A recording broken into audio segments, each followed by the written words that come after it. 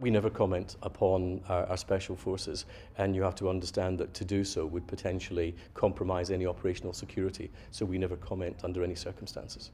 Whether the Libyan authorities require any stabilisation force is a matter for them. If they do, that will be mediated through the United Nations. I think that primarily has to be from the Arab countries, from the African Union countries.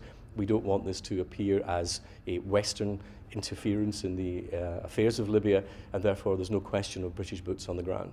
Well, the priority is to stop the remnants of the regime from continuing to attack the rest of the population. NATO last night was more active than we have been in recent nights in terms of attacking targets across Libya, where they may be continuing to provide command and control for the regime. NATO is, of course, continuing to provide intelligence and reconnaissance assets in the hunt for Gaddafi and the other remnants of the regime, and we'll continue to do so. And I think we have to keep a sense of perspective. There's been an understandable euphoria about the effective overthrow of the regime, but this was a very brutal and well-supplied regime, which is likely to have pockets of resistance continuing for some days yet.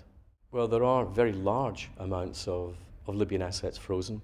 The Libyan Authority will need money, will need capital to help rebuild their country.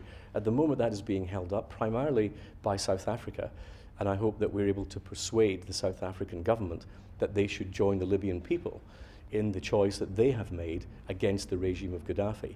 The South African government says it doesn't want to take sides, but I think they might want to remember that they asked the international community to take a side against apartheid. It's clear which side the Libyan people have chosen, and I hope now that the South African government will recognise that.